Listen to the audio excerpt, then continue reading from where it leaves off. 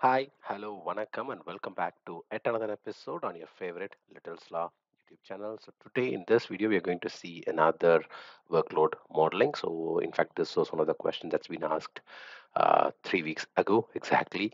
And the question is, the interviewer has asked a question, which is, uh, I have to achieve 3,000 transactions per hour with 60 transactions in one script, and I have 30 seconds uh, for each iteration. So the thing is, like, I have 60 transactions, and each uh, iteration takes 30 seconds. So the expectation is we need to know the pacing for this uh,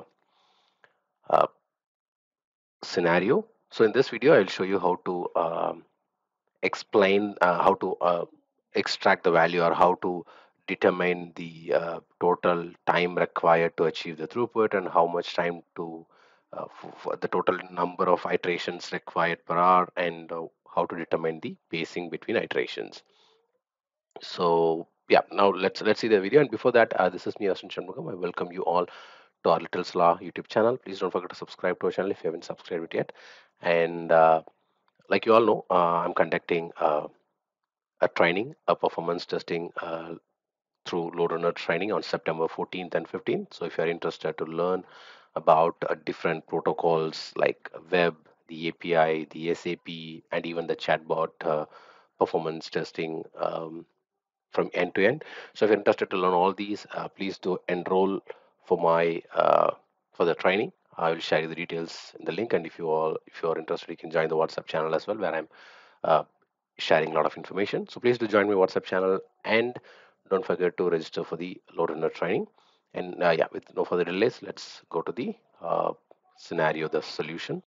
So first, let me uh, tell you the question. So the first question is like the transactions per hour, which is the very common TPH, and that is 3,000.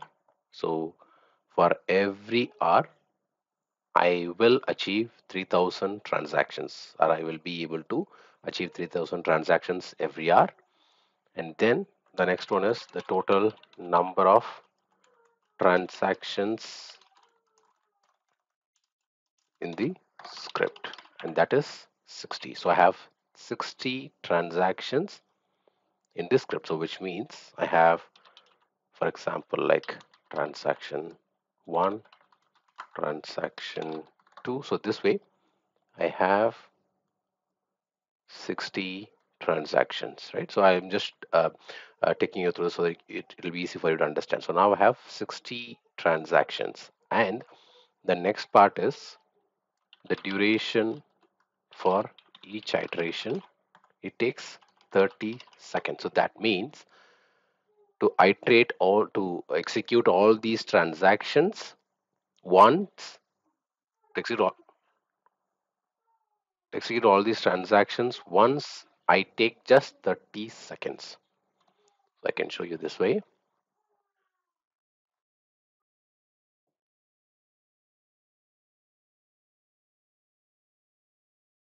Let me remove the duplicate. Sorry, I haven't noticed it.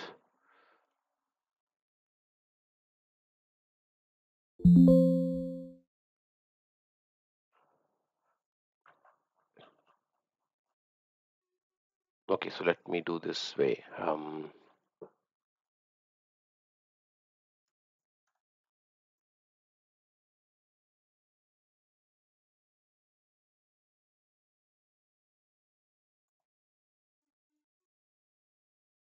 Yep, I think I got it now. So yeah, I have 60 transactions, and like I told you, it take 30 seconds for each iteration, right?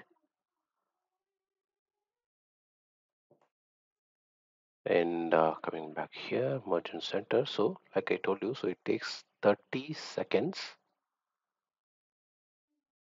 Sorry, merchant center. Yeah. So to iterate to complete all these transactions once, it take 30 seconds. So each iteration takes 30 seconds, to complete all the 60 transactions. Now let's go to the second part. So the first part we determined the total time required to achieve the throughput, right? And then the second part, the second step is we are going to calculate the total number of iterations required per hour, because here we have given the transactions per hour. The TPH is like 3000. So how many iterations we are going to achieve?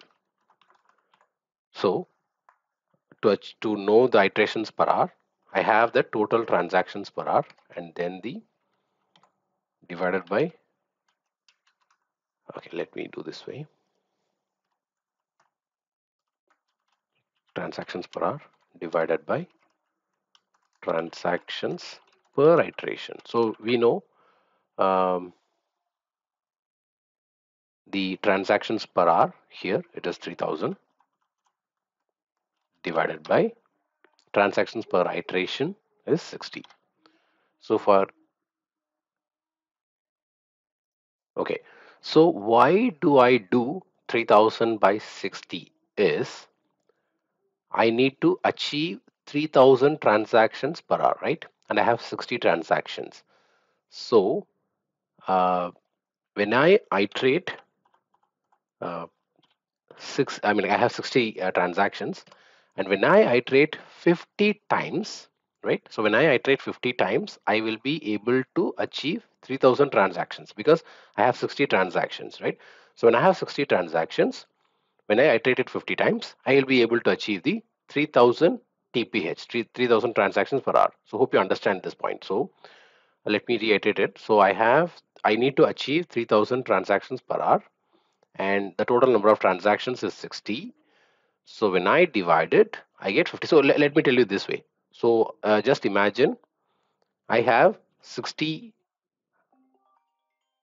I have 60 transactions, and then um, I can iterate 50 times. So when I have 60 transactions and when I can iterate it 50 times, I'll be able to achieve 3000 transactions per hour, right? So hope you achieve this. Hope you understand this point. So I'm just trying to play with the numbers. So that's the thing. So here what I'm trying to say is I know how much transactions I need to achieve for every hour, and I know how many transactions I have. So I'm trying to find how many iterations I have to do to achieve the number of transactions per hour, right? So let me remove this one. I don't want to confuse you. So the total iterations per hour is I have to iterate 50 times for an hour. That's it. So now the third part is we are going to determine the pacing, right?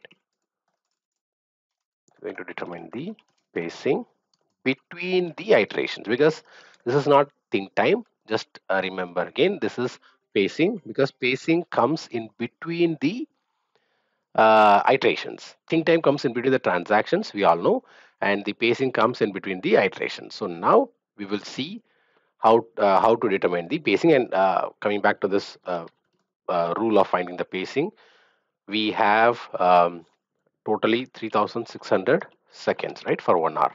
So that's TPH. And then how many iterations per hour are we going to iterate? So iterations per hour. So let me give you here. So equals 3600 seconds divided by 50, because we know we have 3600 seconds, and we are going to iterate 50 times. So we have got 72 seconds. So the pacing should be 72 seconds between the start of each iteration, because we know that each duration will take 30 seconds, right? So now what I did is to find the pacing, I'm dividing the 3600 seconds, which is the total transactions per hour, and the iterations per hour. So uh, dividing 3600 seconds, which is the total transactions, total duration for an hour, and dividing it by iterations per hour. So which is, um, let me write it here. So this is going to be 3600 seconds of 1 hour divided by 50 iterations. So now you can see I have got 72 pacing, 72 seconds as the pacing. So now if I add the 30 seconds for each iteration plus 72 seconds, which sums up to 102. So will this be able, or will this allow us to reach our um, like this is the amount of time. So the total time for each iteration is going to be 102, because as they mentioned as 30 seconds for 30 seconds for each iteration, the duration for each iteration. And then when I say the pacing is 72, so which totally sums up to 72. So now what happens is the number of iterations per hour, right? So there are that's okay. Let's come up with the iteration. So now I have 3600 seconds, and when I divide it with 102 seconds per iteration, I'll be able to achieve. So let me show you. So 3600 seconds divided by 102, where I get 34 5.29 iterations per hour.